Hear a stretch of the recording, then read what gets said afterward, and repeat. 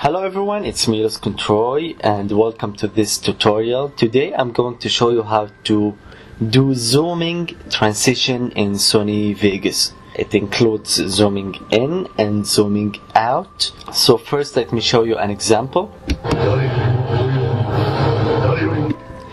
Okay, let me show you what's going on frame by frame.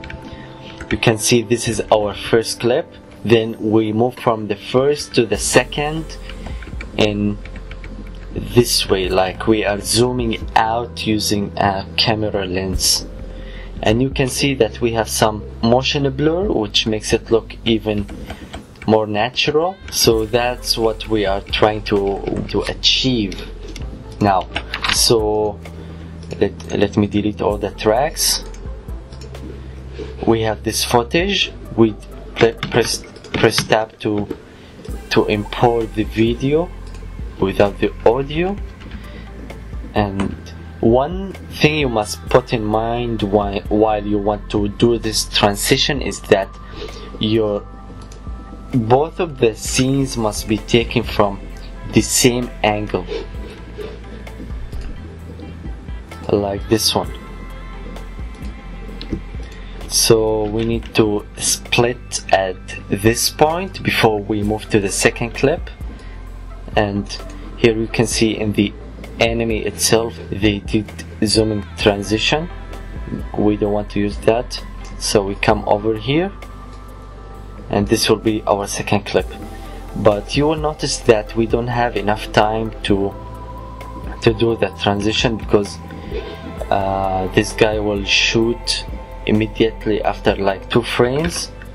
So now we need to freeze our frame so we can have time to do our transition. Come over here to the beginning of the second clip, open in trimmer, and then move just 1 frame to the right here, so you can see that these are the same frame.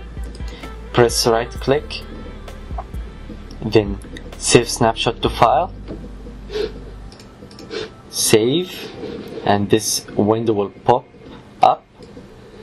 Drag this picture and split, delete. So now it's like we have frozen our clip at that point. Okay, so now we can proceed. We come over here to event crop pan tool, and before that we better place this one over this picture over our first clip.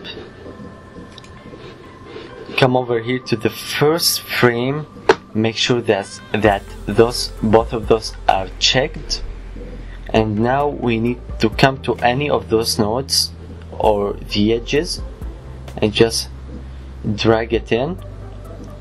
You will see that it's like we are zooming in our photo. Now we need to make this frame look just like the first clip. So if we turn this one off and see that we have 3 buttons and like some space over his head.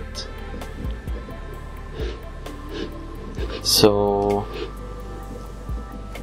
we dragged this one down, this rectangular. Make sure that this one is set to move in y-axis only. So we need to drag it down and zoom in a little bit. Zoom out.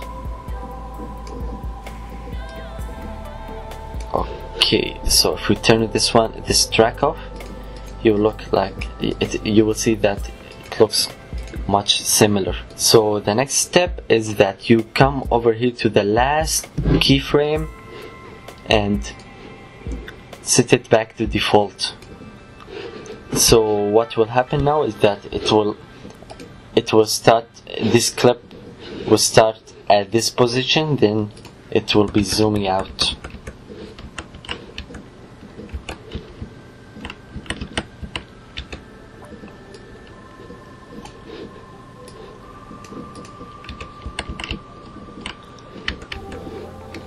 And now we need to set this keyframe to smooth, so when the motion is about to end, the motion will start to slow down. Let this one fade in, this one fade out, because this frame, as you can see, doesn't look that nice, so we can just hide it that way.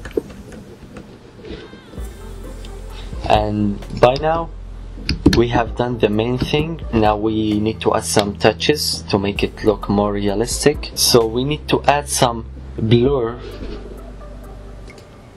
as if we were zooming out using a lens. So we can add radial blur, double click, then hit OK. We need to change the type to proportional, and you can see when we change the value how it looks like real motion blur. So we make it start with the value of, let's say, 0.9 and end with 0. So gradually it will be changing. So we got a problem here that we can't see our blur very well. Why? Because the part which is affected by the blur is outside our footage, our scope. You can see the blur here. So one way to overcome this problem is that first you delete the effect, then you pre-render this part. Where should we put it? Okay, render it.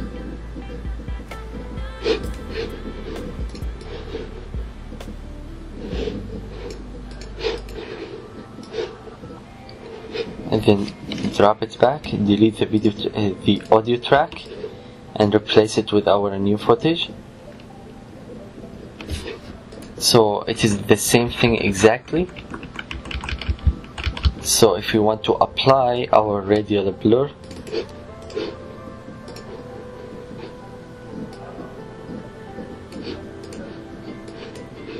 use the animate the value of the strength of our blur, let it go back to 0, and change this one to smooth fade.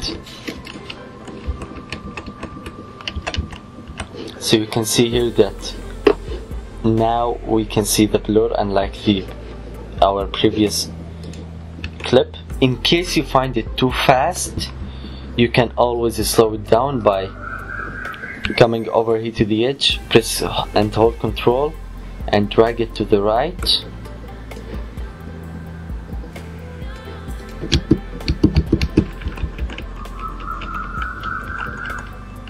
So yeah, that's pretty much it. And you can do zoom in transition using the same methods. You just like, instead of zooming out like this, you will be zooming in.